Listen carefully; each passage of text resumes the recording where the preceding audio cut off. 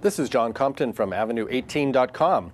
We're going to talk quickly about a few clever keyboard commands that you can use to make Windows more effective for you. I'm always surprised when I go out to work with clients in the field how few of them are utilizing everyday common Windows keyboard shortcuts. One of the most important ones is Alt-Tab.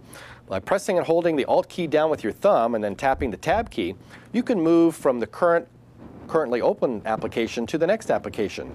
This becomes really critical if you've opened a large number of windows and you're trying to get back to a window you were at 10 minutes ago. By pressing the Alt-Tab key, you're given a list of your currently active programs. You can simply highlight the program you want to go to and then release the key, and there you are. Windows 7 users can also press the Windows key down and the Tab key to get the classic 3D look, something we can't show on this XP machine. Another critical key to remember is Ctrl Escape. Ctrl Escape activates the Start bar. This is also something you can activate using your Windows button. But it's important to remember that Ctrl Escape is the classic way to activate your menu listing so you can go to various programs, etc. When you're done with the window, you can press Alt F4.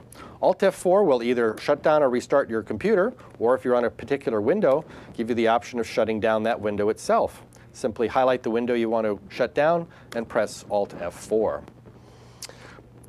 When you're browsing the web, you also want to know that the Alt left and right arrow keys will take you to and fro various web pages. Sometimes you can't find the arrow key on your web page. Just use Alt left arrow and Alt right arrow to move forward and back through your web page.